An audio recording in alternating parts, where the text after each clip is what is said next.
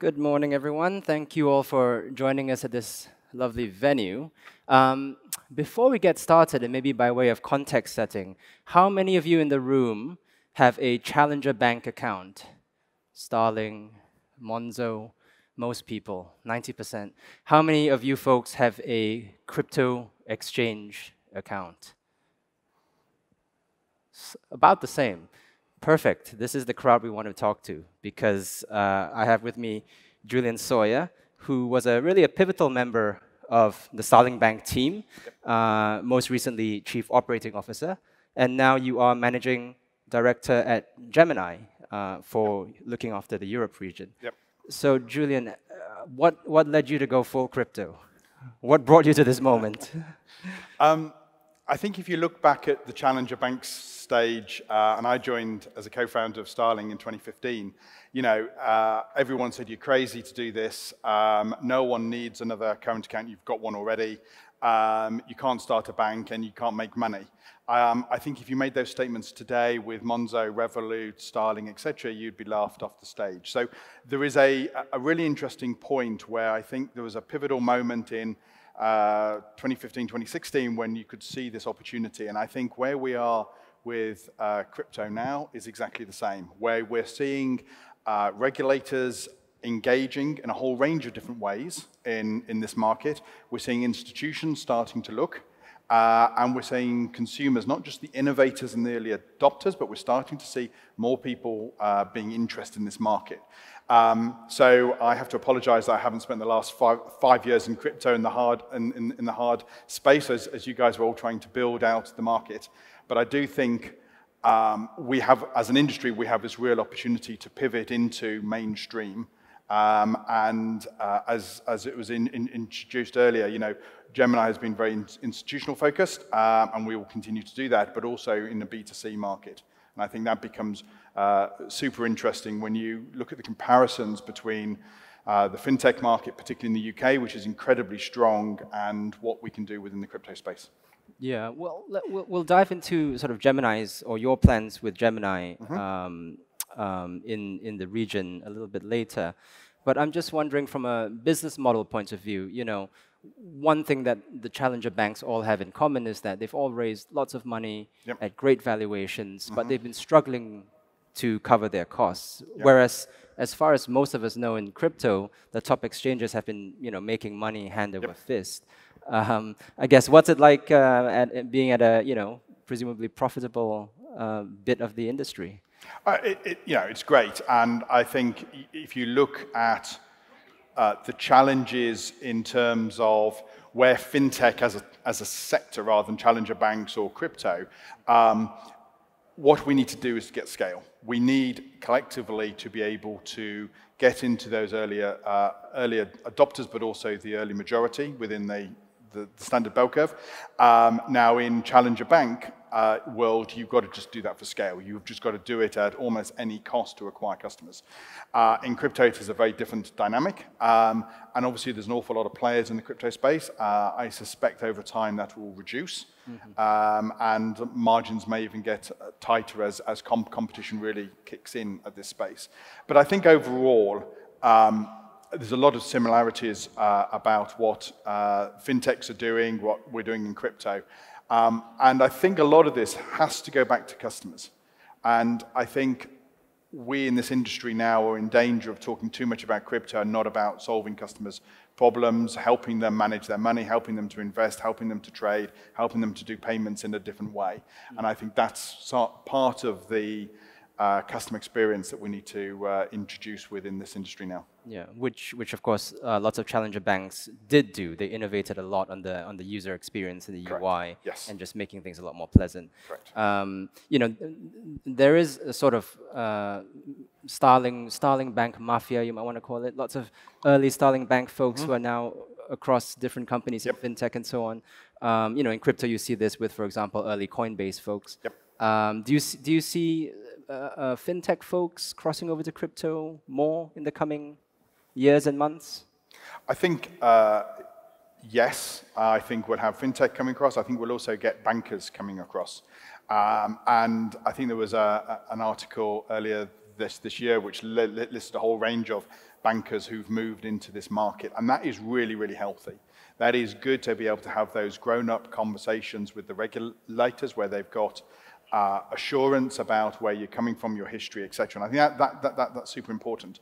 I think one of the observations, and just going underneath your question there, is people have left these fintechs. And yes, they do leave, but if you look at the average duration of someone at a big tech company like Google, it's about 2 years. And so for 2 years in a startup feels like probably 10 years in a normal company, as we all know. So there is that natural attrition and that natural moving on as people want to do different things within their careers, etc.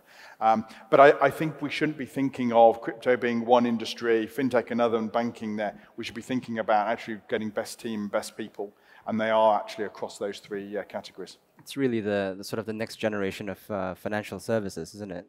Yes. Right, so let's get into the meat of it. Gemini in the UK and Europe. Yep. What are the plans? What are your sort of targets?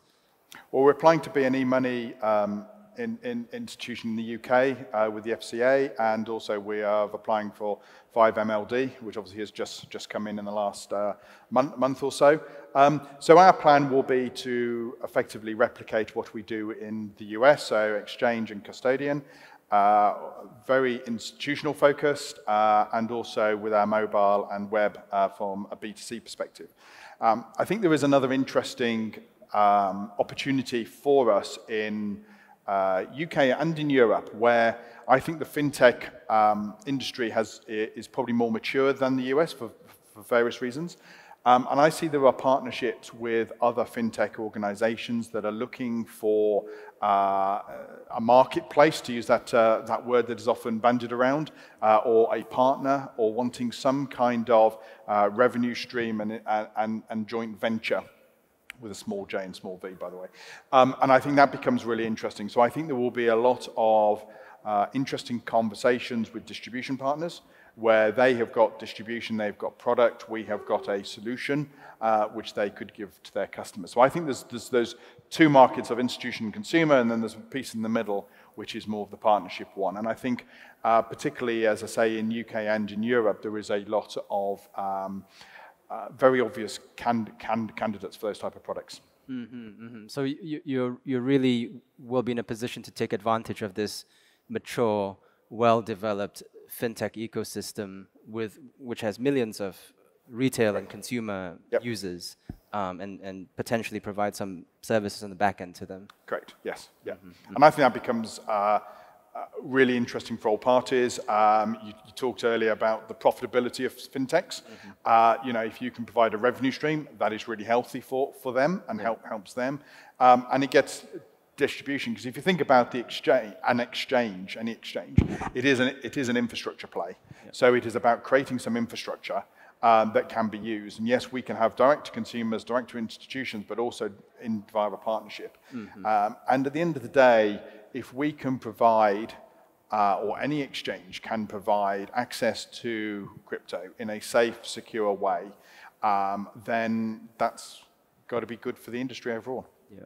And we saw this trend sort of start maybe 2.5 years ago, where lots of fintech players were introducing crypto buying as a feature during the last bull run, right? So in the States, Square Cash, Robinhood, here Revolut. So is it an acceleration of that trend, which was user acquisition? I think it's an acceleration. I think it's also a customer experience. So how does that integration actually look like? So is it just a handoff and there's a bounty getting paid back? I don't think that's what consumers want. But I think having that integration within their core application, and so obviously things like AML and KYC has to be worked through and things like that. But I think we've got to think about this from a customer's perspective, from a customer experience perspective. And I think, as you indicated, I think the challenger banks have done that incredibly well. I think there's a lot of opportunity for us in our industry now, is to see how can we make crypto available and accessible to people and understood by people. And I think we are in danger, and this is my first crypto conference, so slightly nervous today, but in terms of we use a lot of terminology that actually, when you get under the covers, do we really need to talk to consumers in that way? Yes, there's a whole underlying infrastructure, absolutely understand that and get that, but we need to be talking in a very straightforward, easy, simple to digest way. Sure, sure. But you know, I remember 2.5 or 3 years ago, at the peak of the ICO frenzy, lots of crypto exchanges were having trouble keeping up with the demand. Coinbase, frequent outages, Gemini as well. And if you Google, there's lots of statistics out there about the various outages. Do we think that crypto exchanges are ready for the next bull run, ready for prime time? Yeah, I mean, so it's a good question, a good challenge. I mean, I obviously wasn't in the industry, so I haven't got the scars. But what I've learned is, A, the market grew substantially, and when you grow, you've got to grow capacity and capability. And maybe the industry as a whole wasn't set up correctly. I know within Gemini, we have done an awful lot of work over the last 2 years to ensure that we have got that. And things like going to a physical data center, a type 4, which is very, very high availability, doing things 24/7, doing better onboarding, getting different senior management who've got experience from other exchanges, not crypto exchanges, but financial stock exchanges, really just builds out the team, builds out the capability. And we take these things incredibly seriously. And I think those exchanges that want to, you know, not only survive but succeed have got to be able to sustain both the winters plus also the high growth that we've seen before. Absolutely. And maybe just a bit of forecasting or prognostication on your part. So people always say, oh, you know, challenger banks, maybe one day the banks will buy them, right? Yeah. But do we actually think that maybe a crypto exchange ends up buying some of these challenger banks in the not too distant future? Interesting question. I wasn't expecting that one. I was thinking when you asked that, it was going in a completely different answer. I guess the question is, why would you? To be a bank has a lot of regulatory burden. And when I was COO, you know, if I made mistakes, I could go to jail. That does focus the mind on what and how you do things. And that came in after the last financial crash. I guess why would an exchange buy a bank? To get access to banking services, which is access to payments and bank accounts. What I think is happening, though, is there are more banks, more mainstream banks, who are now looking at crypto, who are now accepting crypto exchanges, crypto companies within their banking system. I think if you're looking 2 or 3 years ago, you'd go, where could I bank in the UK? And now there are a number of players, which means there's more choice from a technology perspective, from a service, and also from a pricing perspective. So I think there is you'd have to look at why you would go down that route. And if it was access to you know, payments and be able to hold bank accounts, I can get that. But I think UK and Europe is heading in the right direction. We're absolutely not there, and the number of providers is still small, but there are providers and there are choice, and that's the key thing, which we didn't have before. Absolutely, yeah. It was a huge bottleneck. Everyone was absolutely yes clamoring for a bank account. Correct. Tell us a little bit more about the sort of the customer base that you've maybe come across or that you're planning to target in Europe and maybe in the UK specifically. Who are what types of funds, family offices, etc.? Yeah, I mean, I think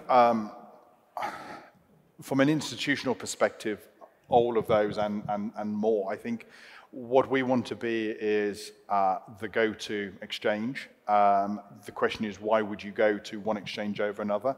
I think you go back to Maslow's hierarchy of needs and go, well, the first thing is safety and security. So how compliant, how regulated you are, how secure is your infrastructure and processes, etc.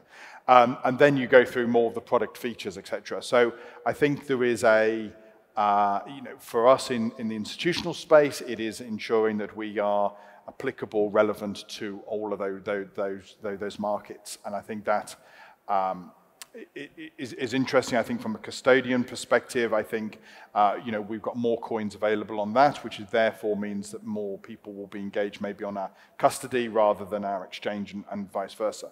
I think from a consumer perspective, I think it's kind of obvious, probably with my background, is to go after those people who've got a fintech product. So everybody who has got a Monzo, a Revolut, a Starling, a TransferWise, whatever financial services technology product that you have got, those are people who have clearly got an appetite or an attitude to look at things in a new way, experiment, try. And so we've got to look at those as the innovators and early adopters. But just as the challenger banks have now moved into that mass market, what we need to do is to follow that through. So I think we'll spend more time talking to those fintech customers. And we're very fortunate in the UK and also in Europe to have a very substantial market to go after in that space. Do you have a timeline in mind in terms of when one of those fintech deals might happen? Within the next, in 2020, you think? I would hope so, yes. Yes. So we're getting some questions in from the audience here. Yep. Here's a good one. Will Gemini offer a sterling fiat off-ramp and access to faster payments? Yes, we will be doing that. And the other question is on euro as well. So, clearly we want to make this accessible. I talked about customer experience earlier. To get a Brit to send US dollars to some bank in the States is not an easy process. It's not quick, and it's expensive. So that's a poor customer experience. So for us to give a better customer experience, we need to be able to do fiat in GBP and in euros through faster payments, and that just enables that. And I think without, I don't want to spend too much time on the challenger banks, but when you look at the onboarding process and you can open a Monzo or Starling account in sort of 3.5 minutes, that's the customer experience that people have now got. And if you go back to what I said in terms of I want to go to the same customers, their expectation is I can onboard in 5 minutes or less. I want to be able to fund my account. I want to instantly, if you're banking, instantly use Apple Pay and go and buy a coffee or whatever. So I think we've got to look at that customer experience, and part of that is being able to onboard and offboard on domestic currencies. Yeah, I should ask you this question as well, since we're at the Crypto Compare Summit. So Gemini is rated AA by Crypto Compare. Yep. Just in general, what do you need to do to keep that rating and keep that sort of customer trust as you expand, which is in some ways a tension as you get bigger? Well, the rating is a whole range of different variables, which I'm trying to remember off the top of my head. So there's a whole different scoring matrix. So it's a whole range of different criteria which you're assessed against. I guess there's two probably observations. One is, with the complexity of that model, you can't game it. Okay, so you can't just say, I've launched this one feature and therefore I will get to A or AA or whatever. And so it has to be more in the ethos, in the DNA of the organization. And so we're particularly proud of that. I think as an industry, we need to start to educate and inform about what does that mean. What does an A or AA mean compared to, I don't know if they go down to D or E or F or Z or Z if you're American. But why is that important? So that is important for compliance, for security, for investment, for all those criteria that is important to secure your money. And that's secure your money if you're an institutional or if you're a consumer. So I think as a industry, we should be looking and trying to communicate what does an A and AA actually mean. And I think I saw something from Crypto Compare that about 1/3 of all volume is in an A or AA exchange. That's great. So all those of us who are in the A's and AA's, how do we make that higher and bigger? And that is really, really important, I think. One more question for the audience here. Yeah. What is your take on stablecoins? I think it's one of the most interesting parts of crypto. I think we have not yet determined what the right use case is. We probably know 5 or 10% of what we as an industry, and industry probably being financial services, not just the crypto one. I think it is super interesting. I think it's an enabler, and it's a piece of technology that some great people, maybe in this audience, maybe outside, maybe some people in Shoreditch will go, I can do something really interesting. And whether that is B2B payments, whether that's remittance, whether that is something else, I think we've got our own Gemini dollar. We think this is really, really exciting. And in fact, when I was going through my interview process with Gemini, that was the one question I asked every single person, which is, where do you see stablecoin and the Gemini dollar going? Because I think we can see clearly where some of the traditional currencies, like Bitcoin, if you can call it that, where they're going to go and the use case for those, whether that's trading or an investment. But I think payments and stablecoin is super interesting. Lovely. Well, we're just out of time here. I'll take heart with that since I live in Shoreditch to experiment with stablecoins. But thanks so much for joining us, and thank you for listening. Thank you.